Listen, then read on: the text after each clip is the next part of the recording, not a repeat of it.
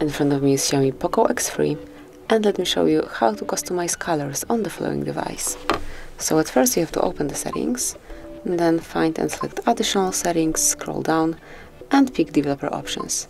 If you cannot find developer options here, just take a look at our tutorial on how to activate developer mode, smoothly perform the operation to unlock developer options, and then you can reach them.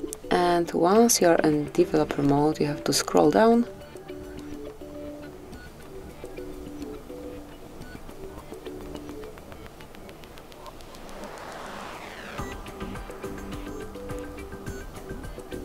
and select simulate color space right here.